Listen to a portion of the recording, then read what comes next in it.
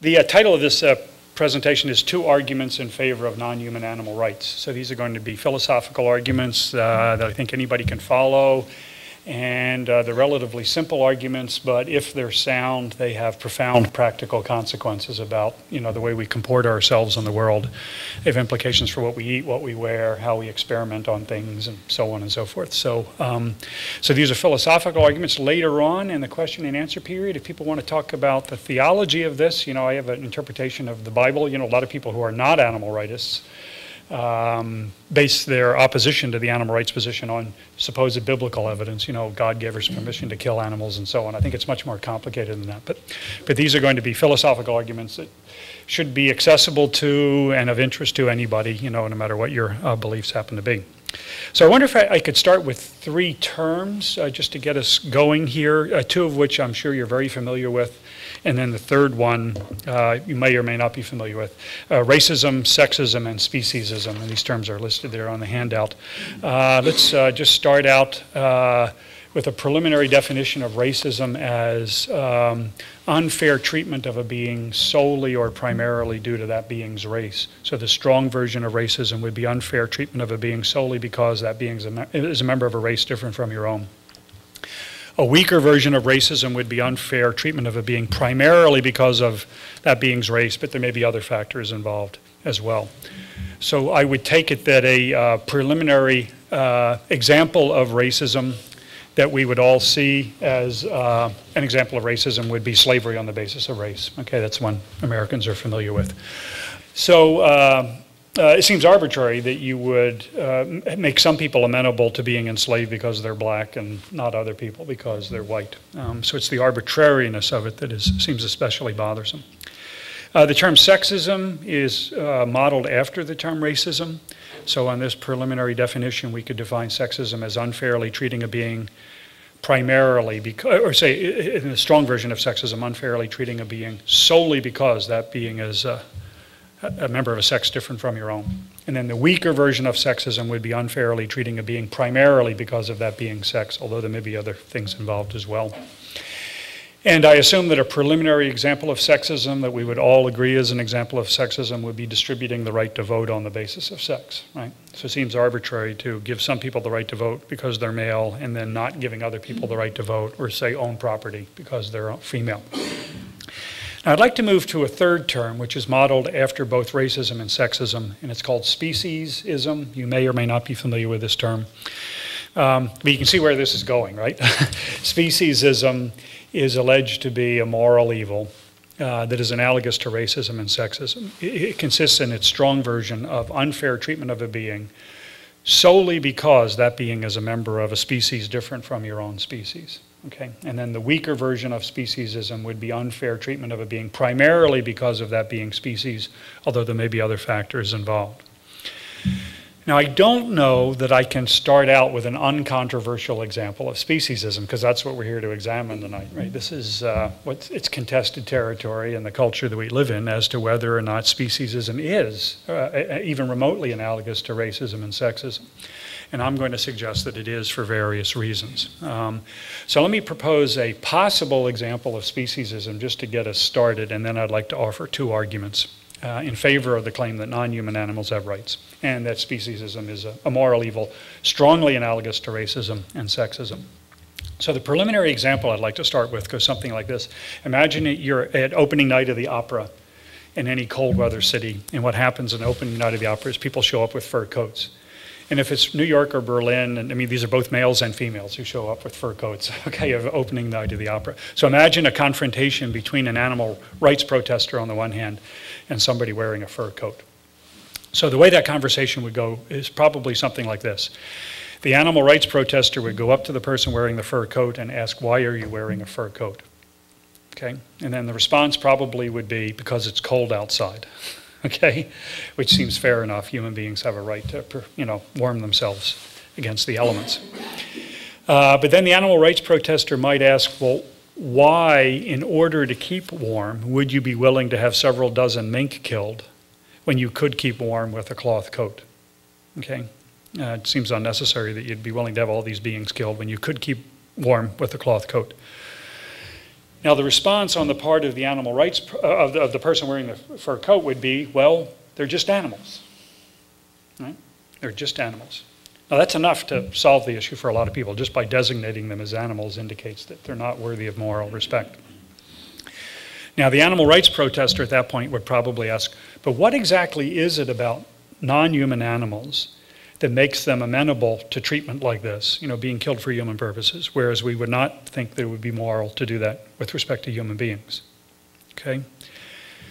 Now, at that point, it's a very good question, right? At that point, I think the person wearing the mink coat would probably say something like this. This is the standard sort of response to that question.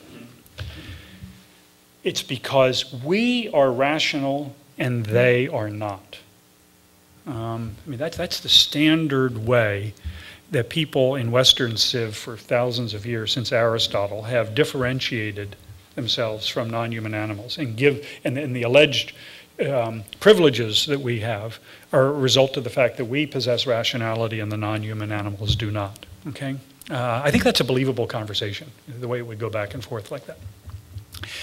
Now, when I hear a conversation like that, all sorts of questions pop up in my head. One of the things I start wondering about is where this leaves human beings with mental disabilities. If you have to possess rationality in order to deserve moral respect, does that mean, I hope you can put your seatbelts on this one, does that mean it would be okay to eat idiot burgers, or we could experiment painfully or lethally on mentally challenged human beings because they lack rationality? My hope is that you're uncomfortable with those possibilities, right? In other words, it makes one wonder whether or not possession of rationality does all of the work that a lot of people think it does in moral theory. Do we really want to have the criterion set that high that you have to be rational in order to deserve moral respect? I wonder what that does to me in dreamless sleep. I'm only intermittently rational, okay? There's all sorts of things I think that are problematic about that sort of justification. Well, I wonder if I could jump into two arguments. One is called the argument from sentiency, and the other is called the argument from marginal cases. So the argument from sentiency it's a real simple argument. It's got two premises, and from the two premises, I try to derive a conclusion, okay? And the first premise is a philosophical premise. It goes something like this. Any being that can experience pain or suffer.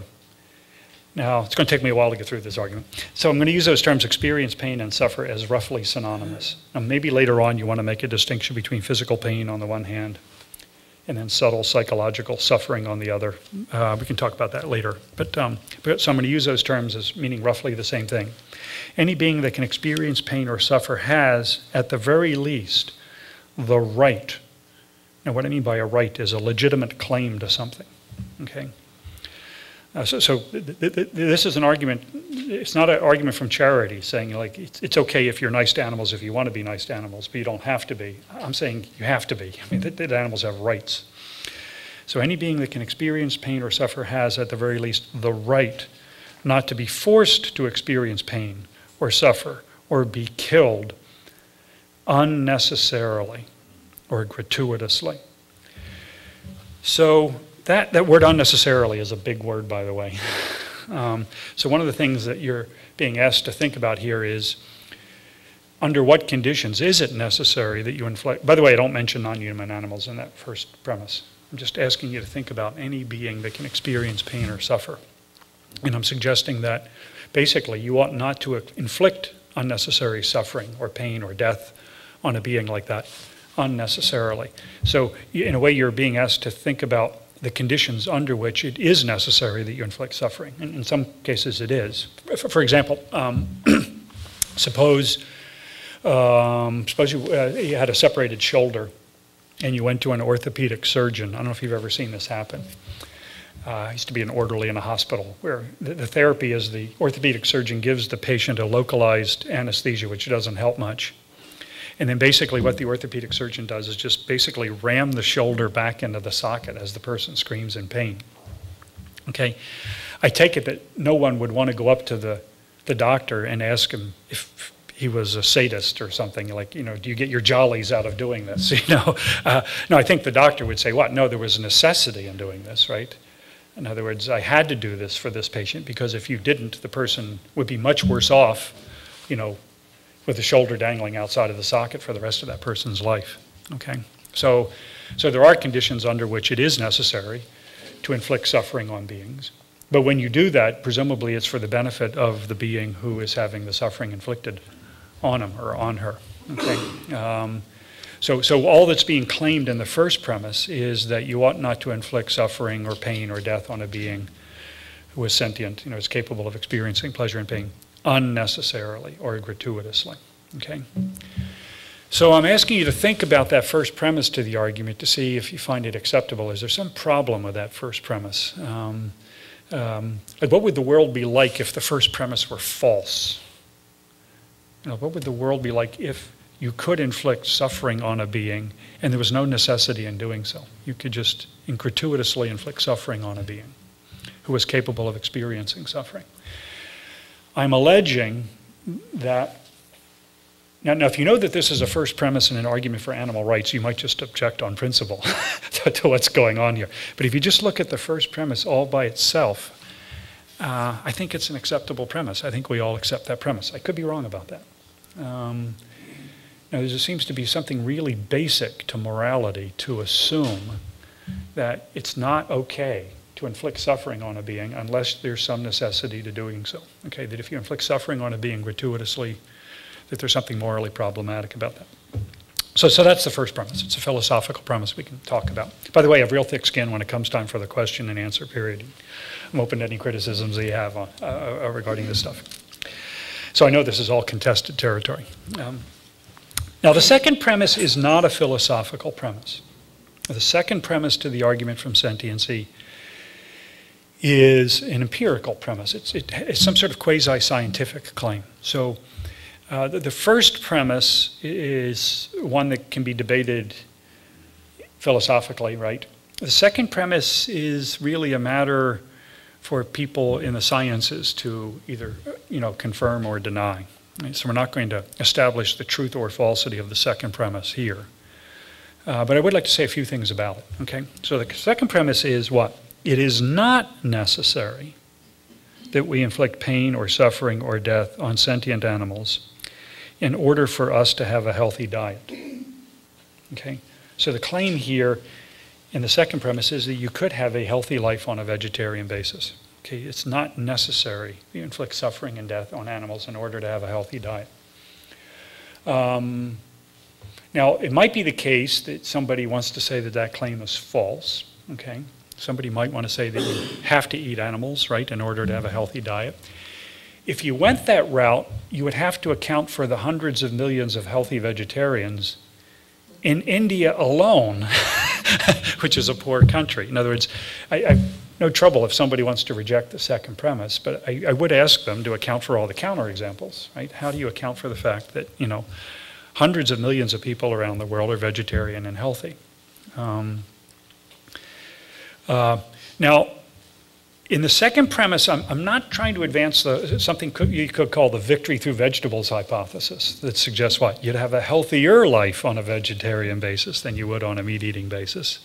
Actually, there are a lot of people that want to defend that view, right? You know, that a lot of studies that suggest on a vegetarian diet, the rates of heart disease and different types of cancer are lower than on a diet where you eat meat.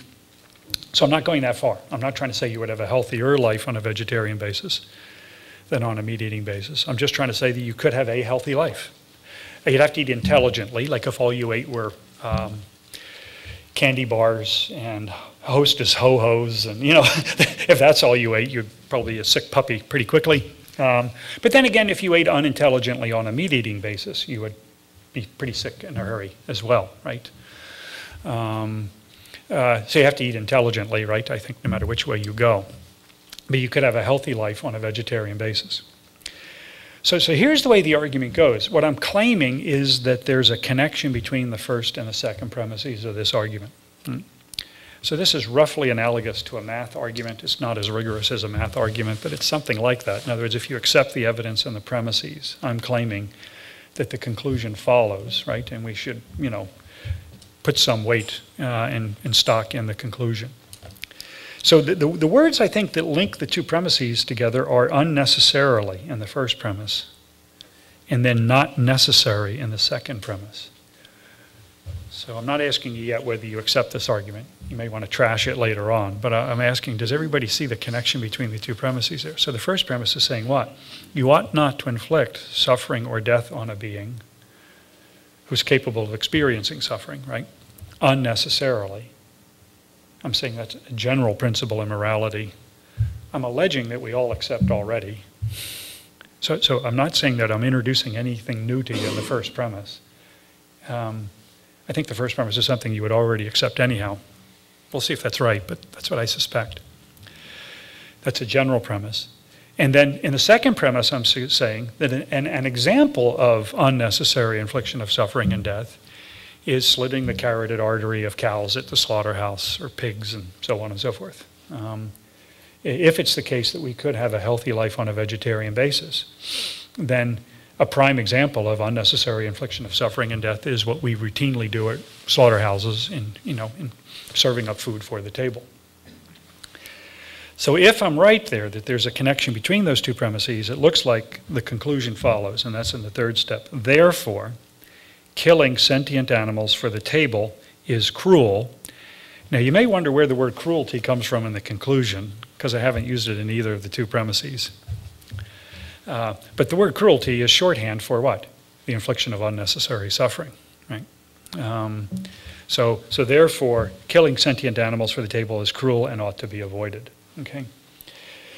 So what and I think this argument, it's like these old suits that, boys used to buy, have bought for them on Easter in the old days, where, I don't know if you remember these, where, you buy a boy's suit and it would have a jacket and 2 pair of pants and a reversible vest. So you had about 5 or 6 options for the one suit. Anybody remember these things? So this argument is like that. This is an argument that has to do with eating, but you could easily switch some of the premises around to have it apply to clothing that we wear, right? So the second premise would read, it is not necessary that we inflict pain or suffering or death on sentient animals in order for us to hold our pants up with leather belts, in order to protect our feet with leather shoes, in order to stay warm with mink coats. Okay, so it has implications for clothing.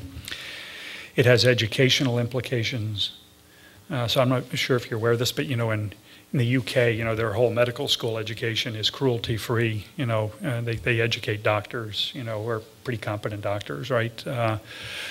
Without, any sort of cruelty in the education of their physicians. So the second premise there would read, it's not necessary that we inflict pain or suffering or death on sentient animals in order for us to have medical professionals, right, who are competent. And so on. It has implications for, new eye makeup that comes on the market, where you probably are aware of this, that, very often eye makeup involves what? Taking rabbits and trying to figure out how many drops, of an active chemical you drip into a rabbit's eye until it blisters over and the rabbit becomes blind. So you could have an argument here regarding cosmetics and a lot of household products. Actually, what I'm alleging here, that this is a really simple argument, but if it goes through, in other words, if it's sound, it has all sorts of practical ramifications that are, pretty far-reaching. Most notably regarding what we eat, but then a lot of other practices as well. So that's the argument from sentiency. We'll see what you make of that in a bit. Now I've got a second argument. It's called the argument from marginal cases. And now the argument for marginal cases asks that you make a distinction between being a moral agent on the one hand and then being a moral patient on the other. So what it means to be a moral agent is to be a being who can act morally or immorally. So a moral agent is a being who can do things that are moral or immoral. Another way to put it would be to say a moral agent is a being who can be held accountable for his or her actions. Okay. Now, if you ask the question, what property do you have to possess, or what criterion do you have to meet in order to be a moral agent? It's kind of nice. Just about everybody agrees on what the property is you have to possess in order to be a moral agent, and that's you have to be rational. Okay. Now, there may be debates as to whether or not a particular being is sufficiently rational in order to be held accountable for his or her actions. But everybody agrees that rationality is the property that you would have to possess in order to be a moral agent. So you may remember the character Lenny from Steinbeck's novel of Mice and Men, right? Or, you know, in some passages it looks like he's rational enough to be held accountable for his actions. And then in other passages, you know, it just looks like he's Captain Whacking Crackers. You know, he's nuts and, you know, he can't be held accountable for his actions. But still, even though there's a gray area like that, everybody agrees that rationality is the property that you would have to possess in order to be a moral agent.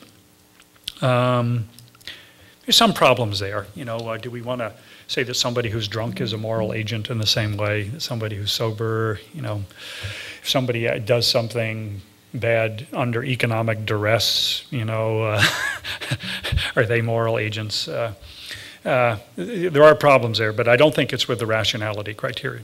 Now, let's ask a different question. What property do you have to possess in order to be a moral patient?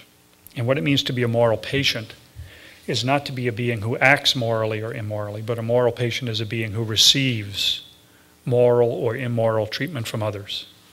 Okay, so a moral patient is a being who can be treated unfairly or cruelly.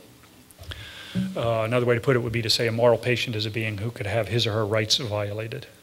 Okay, so a moral agent is a being who treats others morally or immorally, and a moral patient is a being who receives moral or immoral treatment from others. Does that distinction make sense to everybody? Now, a lot of people don't notice this distinction and just talk vaguely about moral beings, but it's quite different being a moral agent and a moral patient. I suspect a lot of people don't notice the differences because all of us in this room are both moral agents and moral patients, because we're both. We tend not to notice it. They're two quite different things. But I'd like to ask the question as to whether or not there might be some beings in the world who are moral patients but not moral agents. Right? Are there some beings in the world who could be treated cruelly but might not be sufficiently rational in order to be held accountable for their actions? So if you ask the question, what property do you have to possess, or what criterion do you have to meet in order to be a moral patient, the sparks fly. There's all kinds of debates about this. It involves all sorts of issues. Not only the animal rights issue, but this involves the abortion debate, right? This involves the debate regarding euthanasia. You know, all sorts of debates hinge on what you're going to count as moral patiency. So what if we could try out three possibilities here to see what the implications would be of three different directions you could go in regarding moral patiency status. Now, what some people want to say is that in order to be a moral patient, in other words, in order to receive respect from others, or in order to be a possessor of rights, you have to be rational. People say this a lot. In other words, it's like they think that what rationality does so well as a criterion for moral agency. Why not have it do double duty and have it be the criterion for moral patiency as well, right? So if in order to be a moral agent, if you have to be rational, why not say in order to be a moral patient, you have to be rational? Now, I have a question mark next to that word rationality there, and on the handout. And it's because I think that if we made rationality the criterion for moral patiency status, disastrous consequences would follow. If we said, in order to deserve moral respect, you first had to be rational, what that would mean is infants would not deserve moral respect. Okay? Mentally challenged people would not deserve moral respect. People in the grip of senile dementia or advanced Alzheimer's would not deserve moral respect because they're not rational. Okay? I just find those consequences just totally unacceptable. I mean, it's not a criterion that, although a lot of people mouth the words, in order to deserve respect from others, you have to be willing to fulfill your part of the bargain. You have to be rational both as a moral agent, as a moral patient. I don't know if anybody really believes that. I mean, the consequences are so severe, right? So what I'm suggesting is, if you have a really high criterion or a high hurdle, I'm using a track and field metaphor here. If the hurdle is this high, it's more like a high jump rather than a hurdle. It's such a high criterion that many people are not going to be able to clear it. A minority of human beings, but still a sizable minority of human beings, if you include infants, the mentally challenged, people in senile dementia, and so on. So what I'm suggesting is what we ought to do is reject rationality as a criterion for moral patiency status. I don't think it's that hard to think this through. In other words, a lot of people assume that if rationality is what you need to be a moral agent, then that's what you need to be a moral patient too. But I think if you just make the distinction between the two, people can see that you don't want to use rationality as the property that you have to have in order to deserve respect from others. Now, if that's too high a criterion, it makes sense for people then to lower it significantly. So what some people do is claim that life should be the criterion for moral patiency status, right? That all life deserves respect. So Albert Schweitzer, right, is famous for, if you ever read his writings, for, you know, trying to think through what that would be like to show moral respect for all living things. The Jain sect within Hinduism, you know, tries to, you know, play this out as well. Some people claim to be pro-life and think that all life deserves respect. Now, I'm going to try to advance the thesis that this is an equally disastrous move, that there's no workable morality that can follow from the claim that all life deserves respect. If it's the case that life is the criterion for moral respect, for moral patiency status, then cutting out cancerous tumors would be immoral. Because actually you're cutting out not just life, but life that has human genetic material, right, and is identifiably human. Living cells are, you know, there, and that's the problem with cancer cells, right? They're flourishing and multiplying and so on and so forth. I think there's some life that should be killed, right? And that's a case. Mowing the grass would constitute something like genocide. Breathing would be morally questionable as you suck in microorganisms. When I use mouthwash, you know, I look at the label and it says kills germs on contact. That would be morally questionable. You know, I don't know what we would eat if we really had a consistent pro-life view and thought that all living organisms deserved moral respect. Eating green beans would be problematic. You know, you only get potatoes when you pull them out of the ground, and you know, maybe you could wait underneath the apple tree, right, and have the apple fall, but the apple tree would continue to live. I don't know, but I mean, it just cutting down shafts of wheat would be morally problematic. But I'm not so sure what's problematic about cutting down shafts of wheat. You know, you know, it's plants, for all we can tell, don't have central nervous systems and don't experience pleasure and pain, either at all or with any degree of intensity the way animals with central nervous systems do. We can talk about this. I mean, some people do become remarkably sympathetic to plants when their cruelties to animals are brought to their attention, you know. But when I play Mozart to my geraniums, they grow better. You know, you've heard these sorts of arguments before. There's certainly a qualitative difference there. I mean, botanists explain growth in plants at the cellular level. There's no central nervous system there, which enables us to understand how they could experience pleasure and pain, whereas we can understand how cows and pigs and lions and tigers and bears experience pain because they have central nervous systems. So I'm suggesting that rationality is too high a criterion for moral patiency status, and that life is too low a criterion. The hurdle is so low that even, you know, asparagus are getting over the hurdle and deserve moral respect. This is sort of like Goldilocks and the Three Bears, you know, soup is too hot or it's too cold. You want to get calibrate your way to some sort of defensible position between the two extremes. What I'm claiming here is that what we ought to agree to is that the property that has to be possessed in order to be a moral patient is sentiency, right? The ability to experience pleasure and pain. Okay, and I'm suggesting that if you think that through, it begins to look like a more and more defensible sort of property that would have to be possessed to deserve moral respect. Okay. One of the advantages here is that sentiency is a low enough criterion that all human beings clear it.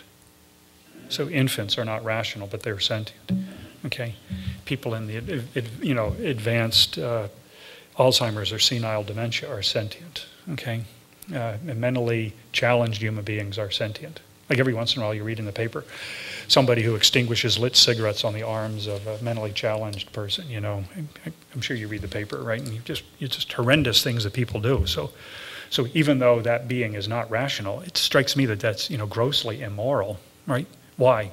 It hurts, okay? That's enough. Sentience is not only necessary, but sufficient, as I see things, for being the possessor of rights and deserving moral respect. You don't need anything more than sentiency to deserve moral respect. Some people try to squeeze in between sentiency and rationality potential for rationality. Notice that helps the infants, but it doesn't do much for people in senile dementia, right? I mean, the potential for rationality still strikes me as too demanding a criterion for moral respect. And there's some beings who do not have the potential for rationality, who I still think, deserve moral respect. So just being able to experience pleasure and pain is enough, as I see things. So if you make the criterion for moral patiency status sentiency, you protect all human beings, okay? But the criterion would be relaxed enough that you would have to include animals with central nervous systems. You see where I'm going with this? In other words, I don't see how there's any way you can develop a theory regarding moral patiency status where you can protect all human beings without also protecting animals with central nervous systems. In a way, the argument hinges on two really deceptively simple words, only and all. So only human beings can solve quadratic equations and do calculus, but not all human beings can do that. Like only we have really, let's say that for the sake of argument. I don't know if that's true. If you look at some of the things the great apes can do and the whales and so on, maybe they're much more rational than we think. But let's say for the sake of argument, only human beings have advanced rationality, but not all of us do. So if it's the case that we want to protect all human beings, we have to have some criterion of respect much, less relaxed than rationality. But then once you relax the standard to sentiency, then it looks like you're going to have to protect animals with central nervous systems as well. Again, I think this has far-reaching implications for what we eat, wear, experiment on. It's very hard for us to imagine what the world would be like if people really did believe these two arguments, right? It's like abolitionists trying to imagine what a world would be like without slavery, before 1863, or whenever the Emancipation Proclamation was, delivered, right? It's really quite a change. Certainly in terms of the quantity of beings involved, you can push the analogy between racism and sexism on the one hand and then speciesism on the other. They're just massive numbers of animals that are killed, right, for the table. So in terms of the quantity of beings involved, the analogy holds. I think in terms of the intensity of the pain involved, the analogy holds. So what we know about comparative physiology is that when you slit the carotid artery of a cow, the cow experiences the sort of pain that we would experience if our carotid artery was slit. You might want to say that the quality of lives of non-human animals is not on a par with the quality of our lives. That may be right. I mean, we have plans for the future, and we have all sorts of sophisticated rational pursuits and things that we worry about, that perhaps no animal, non-human animal, would worry about. But I'd be willing to grant that for the sake of argument, that the quality of our lives is of a higher sort than the quality of typical non-human animal lives, but I don't know if that's enough to trump the quantity and intensity considerations, okay? It's the number of animals that experience unnecessary suffering and the intensity of their suffering is sufficient to have the analogy between speciesism on the one hand and then racism and sexism on the other be pretty strong, as I see things. So I'd like to make it clear that I'm making an argument here for animal rights and not animal welfare. The animal welfarist is somebody who would like some reform on factory farms, give chickens a little bit more room to move and have fairer transport to the slaughterhouse. So the animal welfarist would think that slaughterhouses are okay as long as you kill the animals as painlessly as possible, okay? So this is an animal rights view, which is a much stronger view, I think, than an animal welfarist view. So I'm all in favor of a lot of the things the animal welfarists want, more room on factory farms, and so on. But I'm not convinced that we get off the moral hook by making sure that animals are killed as painlessly as possible, like by bludgeoning them before we slit their carotid arteries. I don't know if you've been to slaughterhouses, but I'm not making this up, okay? The idea that if you sort of snuck up on them and kill them as painlessly as possible, then all the moral problems would be avoided. Actually, I do think that relatively painless killing of animals is better than when they're killed slowly and, with intense pain. So I think there's a lot of good that animal welfarists have done. But still, all the future pleasures that the animals would have had are deprived, right? I mean, even if you killed them painlessly, you would still be taking away their lives. I mean, as I see things, the animal's life is its life and not mine. So even if you kill it painlessly, some serious wrong has been done. So imagine 2 murders that I would commit. Suppose I killed murdered one person in this room, and I inflicted torturous pain on the being before I killed that being. And then the second person I murdered, I killed, but killed painlessly. I mean, the second killing is morally superior to the first, but there's still something wrong about, taking away a life of a being, that is its life and not mine. So I'm trying to make a distinction between an animal rights view on the one hand and then a weaker animal welfarist position on the other.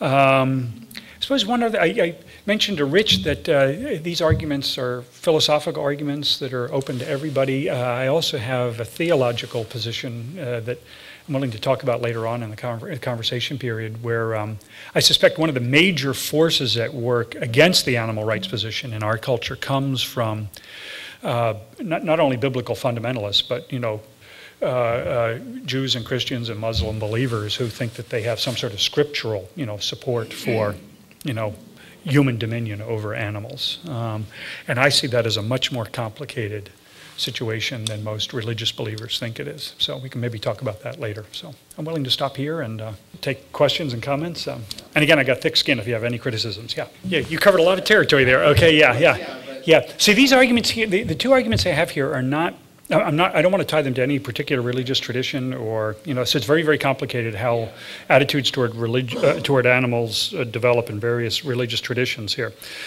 You can see that this is, in a way, part of, for lack of a better word, like liberal political ideology, right? So I'm working on the assumption that the people who hear these 2 arguments think that there's something morally bothersome about racism and sexism, okay? What's your call to action? What do you want us to do? Consider these 2 arguments. Okay. Yeah. I'm a philosopher, and I think that I think there's something really, really important about thinking through really carefully. So say the tradition you find in various religious traditions, but then also in secular traditions as well, the tradition of anthropocentrism, the belief that comes from the Greek word anthropos, which means human, the idea that human beings are the center of the world and everything in the world is here to serve our interests. It's here for our benefit. These are 2 arguments that call into question the tradition of anthropocentrism, right? Okay, so you're wanting us to philosophically Yeah. be more aware and therefore come to... Yeah, and I'm working on the assumption. Now, this may be an illegitimate assumption. I think I'm safe in this assumption that you see something morally bothersome about racism and sexism, right? Yeah. So if it's the case that there's something bothersome about those phenomena, and you ask what is it that's bothersome about them, part of it is the arbitrariness, right, of making some people amenable to enslavement, or some people, not getting the vote because of their race or sex, right? What I'm asking is it not the case that there's something arbitrary about allowing some beings to have gratuitous or unnecessary suffering or death inflicted on them, but not others on the basis of species? So the first premise to the argument from sentiency is suggesting that there's something wrong, like period, about inflicting suffering on a being that is unnecessary. And if some people want to have a cultural relative argument, but in my culture, we've always... I know you weren't saying that, but suppose somebody had a rejoinder like that, right, which is pretty common, then I'd say, well, I know you can have the same sort of argument about racism and sexism, right? Some cultures have wanted to kill people in ethnic minorities, right? Or some cultures are misogynistic, right? The fact that it's been around for centuries does not strike me as a strong argument for racism or sexism. The fact that human beings have been abusing animals for a long time does not strike me as a good argument for anthropocentrism or for inflicting unnecessary suffering on animals. There's a lot else I want to say about all the religious traditions you mentioned. Yeah. There are a lot of debates about where to draw the line there. Okay. Peter Singer is a famous animal rightist, or you have to have scare quotes, animal rightist in Singer's case because he's a utilitarian. But he thinks that the line should be drawn somewhere around mollusks or crustaceans. So cows, pigs, and then also fish have central nervous systems or something like them such that they experience pain if you've ever seen a hook in a fish's mouth. And maybe not mollusks and crustaceans. For example, clams, have a cluster of ganglia that make them responsive to the environment in some way, but not exactly a central nervous system. However, there are a lot of people who are citing more and more studies that would suggest that actually sentience might go down at least to the level of mollusks and crustaceans. But the fact that there are gray areas, right, does not, should not distract us from the obvious difference between an animal with a central nervous system on the one hand and then a plant on the other. Certainly a huge difference in terms of level of sentience there, if it's the case that plants are sentient at all. So, yeah. Now regarding Thoreau has a chapter in Walden called Higher Laws, where he switched from a meat-eating and fish-eating diet to a vegetarian diet. And then the reason why was he did his own butchering. So some people could still stomach, eating meat if they did their own butchering, But he thinks that most people would not, continue to eat meat if they actually butchered the animals and skinned them and all that themselves. So it seems to me if you're honest, you should be willing to do, even if you don't do it, if you want to be a meat eater, you should be willing to at least see what's involved in the process. And like if you distance yourself from the violence involved, right, which typically people do. They go into Safeway and they buy meat, wrapped in cellophane. It's very sanitized and, people tend not to see the violence that's involved and don't want to see the violence involved, right? So I'm trying to respond to your question, directly. I mean, it seems to me you don't get off the moral hook by having somebody else do it for you. I find it interesting that beer drinkers like to go to breweries to see how beer is made.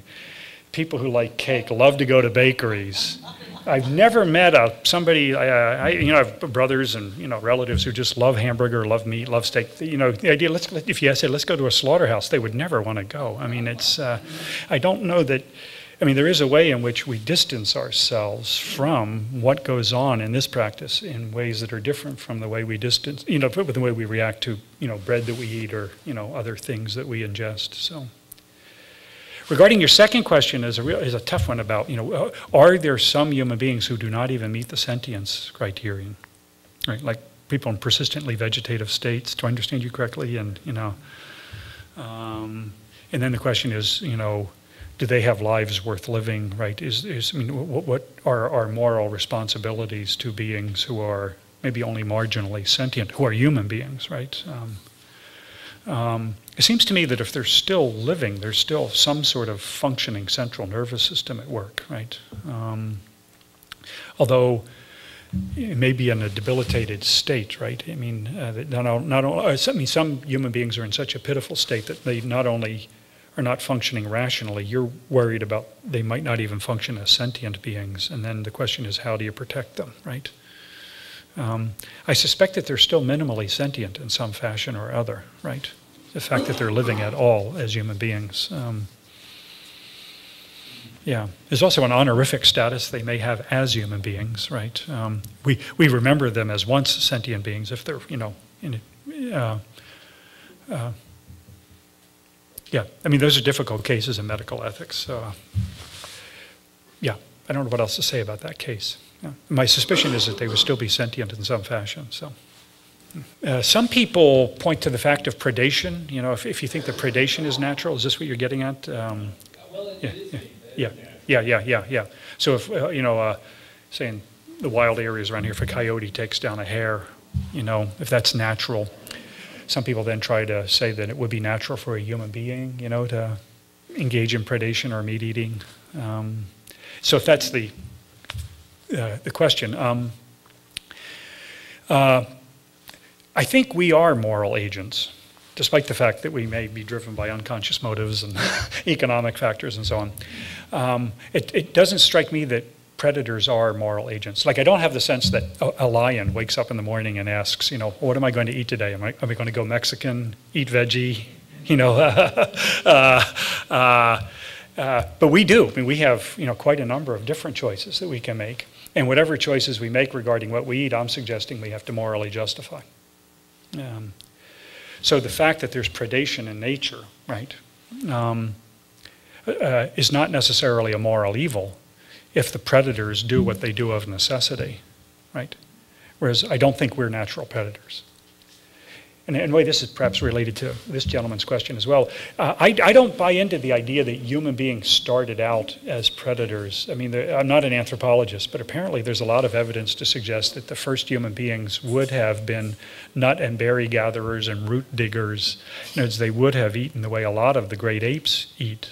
You know, they might have been opportunistic meat eaters who would eat carrion flesh, right? Especially after a forest fire or something. But if they didn't have fire, you know what I mean?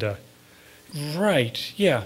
I mean, this gets at a basic question. Are we moral agents? Or do we have to justify our behavior? Or, yeah. Or do we act in such a way of necessity? Like we're just instinctively driven, or we're acting of necessity. We don't have to morally justify our behavior. Presumably, I mean, the coyote does not have to justify him or herself to me or to anybody else, right? When it kills and eats animals. I think we do. So in a way, there is a burden on the shoulders of beings who are moral agents. Right? That's the way I would put it. You know, that rationality has a cost. You know, then you've got to what? Justify your behavior. You just can't say that you're doing it of necessity. So, yeah, you covered a lot of ground there. I won't be able to respond to everything. The thing about trees, I mean, is it possible to lower the criterion for moral patiency status beneath sentiency? I mean, I talked a little bit about what would happen if we made it life rather than sentiency. And it leads to just counterintuitive conclusions, you know. So for example, some people accuse the position I defend as not being anthropocentric, human-centered, but some people say it's sentient-centric, right? It's privileging sentient beings, okay? Well, fair enough. And then if you ask the question, well, why am I privileging sentient beings? It's another way of asking, what's wrong with inflicting pain on a being unnecessarily? And my response would be to say, well, it hurts, and if it's unnecessary, right, there's something obviously wrong with that. It's like in math, you know, very often math proofs depend on certain assumptions, right, or, you know, axioms you start with, and then those are conclusions to prior axioms. But then eventually you get to some simple things that you don't prove, you just see are true, like the law of identity, A equals A. Hardly anybody ever proves that, you know, you just either see it or you don't. So in a way, my moral argument is backing up to an intuition that I'm suggesting we have that suggests what? Infliction of unnecessary pain is wrong, right? And I'm suggesting that everybody understands that premise, right? That infliction of unnecessary pain is wrong. But most people haven't considered what follows from that, okay? What I'm suggesting is if you start with that premise and then you throw in the second premise, right? An unconsidered conclusion follows. Think about the deer. This is similar to this person's question too. I have not tried to develop a whole environmental ethics here. You would have to deal with issues like predation. What happens when hunters no longer hunt deer? The deer population may proliferate, and then that's going to have a negative effect on the vegetation around. I mean, those are complicated problems, so I haven't tried to deal with those here. However, I think the way to deal with the overpopulation of deer is not to make hunting a sport. I mean, it'll be a sport when, you know, you've heard the joke, it'll be a sport when the deer get high-powered rifles too, okay? I think that's funny, but anyhow. The Second Amendment says you can arm bears. Yeah, that's right. Yeah, but it's a very complicated problem. No, there might be humane ways of regulating population of overpopulated species, right? There are population control methods other than violently killing the deer, okay? Actually, the problem backs up on what? If human beings kill off all or most of the natural predators, right, then the deer population explodes. And then the very people who killed off the natural predators volunteer to be the ones who are going to solve the problem of the overpopulated deer, and they're going to hunt the deer. Actually, let me just comment on the last part of your comments. You know, it takes apparently between about 15 and 20 pounds of grain fed to a cow in order to get 1 pound of beef. And also water and fertilizer and oil to, you know, run the trucks to, you know, plow the ground, to have all that. Yes, yeah. It's like driving an SUV or something, you know, eating beef. It's so from a purely anthropocentric or human-centered point of view, if you wanted to make sure that all human beings were fed, it's much easier to do it on a vegetarian basis than on a meat-eating basis. Now, I know some people have an argument that range-fed cattle would, you know, be grazing in areas that would not be used for any other purpose. But, you know, you have such a small number of cattle that can be supported by range-fed, you know, grazing techniques in the West. I mean, basically, in the United States, it's like huge. If you've ever driven across the country, you know this. There's just hundreds and hundreds of thousands of acres. Millions of acres in the Midwest, right, that are grown for corn and soybeans, right? And that is all fed to cows and pigs, and it's inefficiently, you know, results in food that we eat. But if we really were interested in making sure that all human beings had enough food, that's an argument against meat eating rather than an argument for meat eating. Now that's an argument from protein efficiency that is perfectly compatible with anthropocentrism, right? So a lot of people are anthropocentric or human-centered environmentalists. We should be concerned about destroying the Brazilian rainforest because of all the medicines that could help us that we won't get. You know what I mean?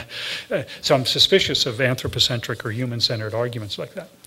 This is an argument that, well, that is sentient-centric. Any being that can experience pain deserves moral consideration. That's what I'm claiming. Yeah. I mean, Holmes Ralston is an environmental ethicist who has this phrase, super killing. So I'm talking about killing of individual beings. But if you killed all the members of a species, right, then that would not just be a killing, it would be a super killing. You know, you'd be killing not only every token, but you'd be killing the type. Yeah, there's all kinds of examples of that, right? There'd be, I'm opposed to species extinction. I want to go on record. Okay, there's something bothersome about species extinction. However, species don't suffer. Members of species do if they have central nervous systems. Okay, so some people, you know, like cowhood does not suffer. So some people who are concerned about species extinction are worried about snow leopard hood, but maybe not individual snow leopards. You know what I mean? Or they're concerned about pighood or cowhood, but not individual pigs. It's individual pigs and cows who suffer, not cowhood. So I think you can over-concentrate on species too. The locus of suffering are individual beings. So I forget, somebody said that this argument is individualistic. I forget who said that, but in one sense it is. I mean, it's individuals who suffer, and then it's individuals who matter in that regard. That does not mean that I'm not interested in whole populations of human beings or deer. Or,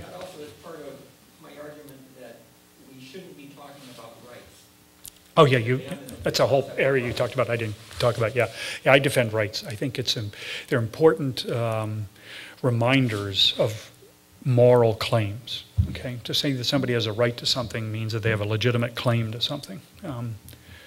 I'm afraid that without the notion of rights, then our moral deliberations would be decided in the aggregate, like, you know, that we could sacrifice the interests of some if it's for the good of the whole. And actually, I think the word for that is fascism, actually, that you can sacrifice the interests of some for the good of the whole.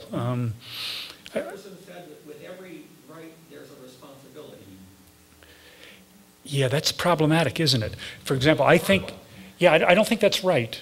And I think you'll agree with me it's not right. Do you think that mentally challenged human beings only have rights if they're also rational enough to fulfill their responsibilities? Do you think that infants do not have rights because they're not yet responsible? No, I think you can have rights without being responsible. Infants, mentally challenged human beings have rights, I think. Sure, if he's talking in a political context, people like us, that, somebody who constantly asserts their rights and doesn't fulfill their responsibilities, that's a problem. But I think there are beings in the world who are moral patients, but not moral agents. And I shudder at the thought that we would not be willing to acknowledge their rights because they're not rational enough to fulfill their responsibilities. This person had his hand up a long time ago, I'm sorry. I don't think there are a huge number of examples of moral progress, okay? But I think there are some examples of moral progress. I think the abolition of slavery was an example of moral progress, and increasing attentiveness to the issues of race, right, are examples of moral progress. Treating women as equals, right, to men is an example of moral progress. We're living through a period in which there's, some evidence, right, that the evils of racism and sexism, right, are being ameliorated, not as quickly as we would like them to be eliminated, right? I'm not saying that the battle is over and so on and so forth, but the idea that, we're no better off having abolished slavery than we were when we owned slaves. Actually, my relatives were in Poland. They didn't own the slaves. But anyhow, the idea that abolishing slavery and enfranchising women are not examples of moral progress, I find really counterintuitive. And what I'm asking here is there room for moral progress, not only with respect to questions regarding race and sex, but then also regarding species, okay? I hope I'm not Pollyannish here. I realize that this is still a minority position, right? But there are many, many more people who are vegetarian in Western culture than were vegetarian a few generations ago, right? It strikes me as not outside the realm of possibility that speciesism will generally be seen as a moral evil, right? If not in my lifetime, you need a wide-angle lens here, right? The battle against slavery you could say that, the writings of St. Paul, right, were a protest against slavery in some ways, and then took a long time, took 2,000 years until Christians finally, got rid of slavery. I hope it's not that long with respect to speciesism, but, I don't think it's outside the realm of possibility there could be marked moral improvement of human beings' behavior with respect to animals over the course of time. Thoreau was viewed as a nut in the 19th century because of the chapter, in Walden that, talked about higher laws with respect to treatment of animals. And now, pretty normal, right, to think of the sort of things that Thoreau was thinking about and defend them in public. So I don't know if I've responded to everything you were getting at, but if what the claim is that human beings have done terrible things, right, and there's always the possibility that we will revert back to selfish behavior that is either anthropocentric or racist or sexist. I've read history. Yeah, human beings have done terrible things, and it's always possible that we'll end up doing terrible things again. But I think even the best thinkers in previous ages, and this is one of the distressing things about reading some of the founders of the United States, is that even the best thinkers, brighter than we are, like Jefferson was, a brilliant guy who just basically defended things that we think today are indefensible. So I do think it's possible to have moral progress. Yeah. I don't want to overstate the case, though. I'm not trying to say it's going to happen automatically, and I'm not trying to say there's no very difficult theoretical issues and practical issues that have to be resolved. Well, this argument from sentiency here, it does start from an intuition, and the intuition is that it's wrong to inflict suffering unnecessarily, right? It's that simple. Now, I don't end with the intuition, though. I try to develop an argument from that, right? But that's the basis of it, is that intuition that people have, right? And even people who don't accept the argument overall see that there's some force, behind that intuition. Yeah. Yeah. If I'm the strongest, toughest, greatest dude in the world, the one who can inflict the suffering, why would I buy your argument? Well, the fact that you could inflict suffering on others, there's all kinds of beings I could inflict suffering on. That doesn't mean that I would, right? Yeah. Why would you? And when I ask about what the morality, I see what you're getting at. Responsibility is rooted in. Yeah. For me, it always does come back to obedience, a command. Oh, I see what you're saying. Yeah. Responsible to another. Yeah. And that's what I'm. I can answer Let me respond to in this way. This gets at the sort of a theological argument I had that I thought because I was going to come to a church, there were going to be people who were going to ask me about the theological implications of all this. But so the standard, standard Jewish and Christian, and in a different way Muslim, view is what? That human beings are given dominion over the rest of creation by God, right?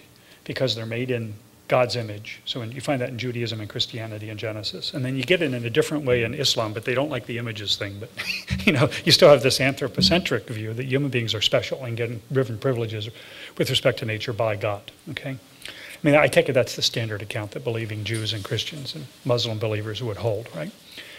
I find the biblical case much more complicated. For example, let me mention 5 or 6 things. So if you did have a morality that had to be rooted in ancient wisdom, okay, and a sense of command, I find it interesting that the Garden of Eden was to have been a vegetarian paradise.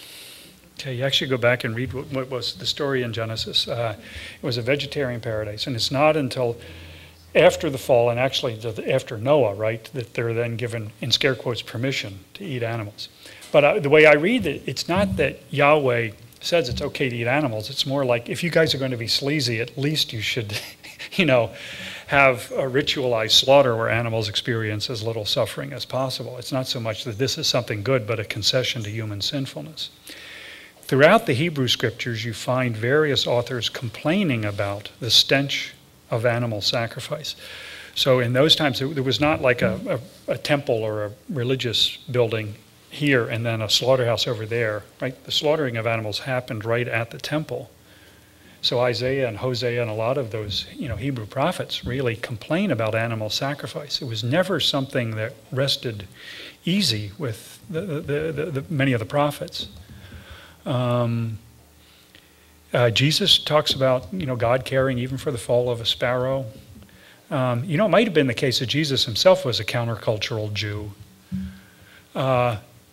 who resisted animal sacrifice. You have that whole story of what happened at the temple, where Jesus expels all the animals from the temple. And Christians have noticed every part of that story except the part where Jesus expels the animals from the temple.